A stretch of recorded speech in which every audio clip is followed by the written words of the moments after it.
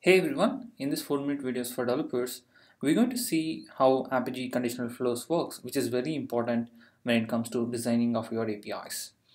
And in this example, we are going to see how to define conditional flows to handle different API resources. Prerequisites for this video: you need an Apigee Edge account. You can sign up at apigee.com/edge. You need basic concepts of Apigee API Proxy. For that, you can refer earlier 4-minute videos. As you know, Apigee sits in between the client and target server, where when you create an API proxy, it is divided into proxy endpoint and target endpoint. Whenever a request comes to Apigee Edge for that particular proxy endpoint, where you can execute a bunch of policies to modify the behavior of the API before you forward the request to the target server. When you create an API in Apigee Edge, whenever a request comes in, after that particular endpoint, the same request is forwarded to target no matter which particular API is that. For example, let's take an example of employees API. Let's say you created an employees API, and whenever a call comes to /employees, it will be forwarded to target. Similarly, whenever a call comes to create an employee, the same call will be forwarded to the employee backend service. Let's say you want to execute different policies based on whether it is an get employees details or create employees details, or for example, update an employee detail. Obviously, not every API is same, and obviously you want to modify the behavior of the API based on a lot of conditions. Let's say whenever a delete call comes, then you want to execute different policies, which is completely different from get all employees or create an employee or update employee. You can able to easily do that in Apigee Edge and modify the API behavior based on the condition that you define and attach bunch of policies in both request and response. You can do that using conditional flows in Apigee Edge. Let's create a simple API proxy to see conditional flows in action. Click on API proxies. Click on plus proxy button to create a proxy. Choose reverse proxy. Click on next. I'm going to name the proxy as conditional flows demo. Choose existing API as http bin.org. Click on next. Choose pass-through. Click on next. Choose defaults. Build and deploy. Once API proxy is deployed, let's access the proxy endpoint and make some few calls.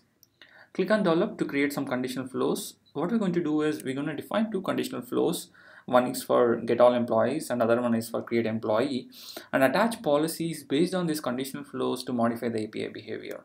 To create the conditional flows, click on plus step next to the proxy endpoint, and then so I'm going to define conditional flow get all employees and give the path and verb as /employees and then verb as get. When you add a conditional flow, all it does is adds an XML element flow with the condition. Again, you can modify the condition not only for API methods like verb and path. You can define any condition, including if query parameter matches something or header parameter matches something. And let's define one more conditional flow for create an employee. So I'm going to define a post create employee, and then choose path and verb, choose post, and then choose path as /employees. Click on add. Most important thing to remember is whenever an API call comes, only one conditional flow will get executed no matter what. So let's define few policies on these conditional flows to modify behavior. So I'm going to define quota policy and get all employees to implement a quota. Click on the get all employees, click on plus step, add a quota policy. So remove type calendar, and let's change the count to 2 per minute.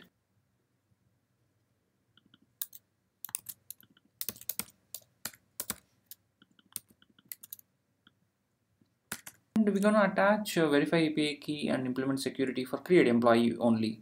So click on post create employee and then click on plus step and then choose verify API key policy. Click on add. Let's save the API proxy and see it in action. Click on trace to see it in action. As you can see, if you make an API call to /employees, only 2 calls are per minute, and third call will fail with the quota policy getting into action. As you can see, when get all employees, only quota got executed.